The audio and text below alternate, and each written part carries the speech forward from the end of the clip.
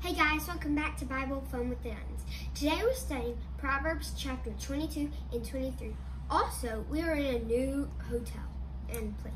Yes, we're now in Kentucky, so we can go to the Creation Museum tomorrow, and we're super excited for that, and we plan to take lots of pictures and videos and share with you guys.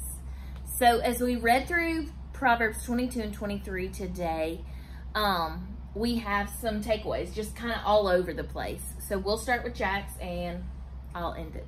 Okay, so my takeaway comes from the very first verse in chapter 22. It's a verse that I memorized in my first year of Bible drill, and it says, "A good name is to be chosen over great wealth. Favor is better than silver and gold."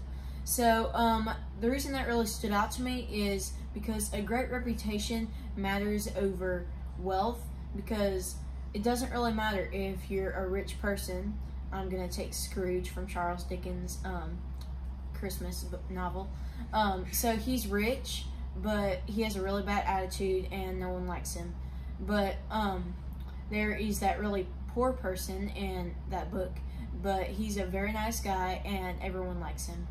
That's true. So good character is more valuable than your status in society, which is kind of the opposite of what the world tells us. John, what about you?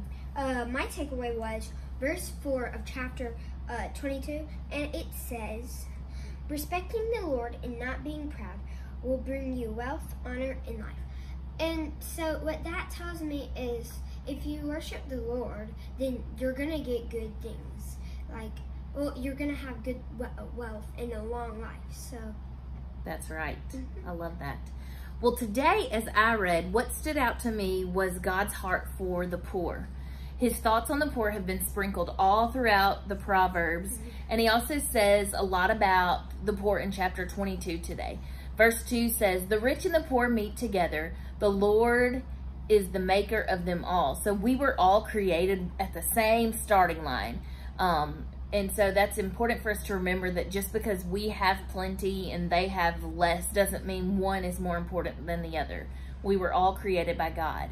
Verse 16 says, "Whoever oppresses the poor to increase his own wealth or gives to the rich will only come to poverty." Verses 22 and 23 say, "Do not rob the poor because he is poor, or crush the afflicted at the gate, for the Lord will plead their cause and rob of life those who rob them." Maybe this is on my mind because I read the Beatitudes a couple of days ago. So the upside down kingdom of how different God's kingdom is from the world today is really fresh on my mind. I also love when I see a common theme stand out when I read from two different things. When we notice that, I think it's super important for us to pay attention to those times. And so that's why this idea of the poor stood out to me. In those Beatitudes that I read, you can find it in Matthew 5. I read it in Luke 6, I think.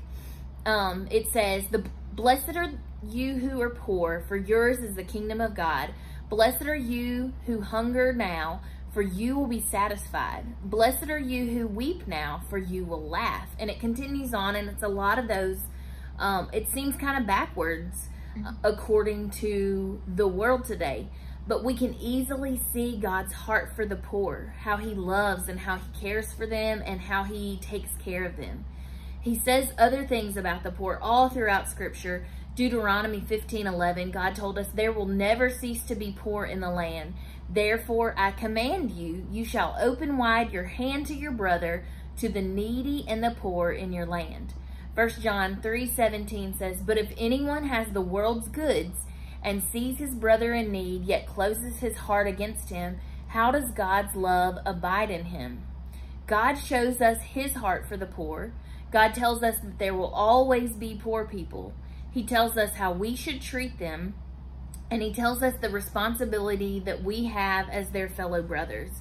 So for today's challenge, when we read Scripture and God reveals things to us, we then have responsibility. What are we going to do with what God told us, with what we read, what we learned that day? And so for me today, when we read these Proverbs and these verses, it makes me look at myself and ask myself a few questions. What is my heart for the poor? Do I care for them like God does? Do I even spend any time thinking about them? How can I do my part in caring for the poor? How can I use what God has blessed me with to help me care for them? Or do I use up and spend everything that God has blessed me with without any thought of saving some so that I can help others? And what about you? Think about these things, talk about these things with your family, and ask God to tell you how you can have a heart for the poor the way that He does. All right, friends, we'll see y'all tomorrow. Bye. Bye.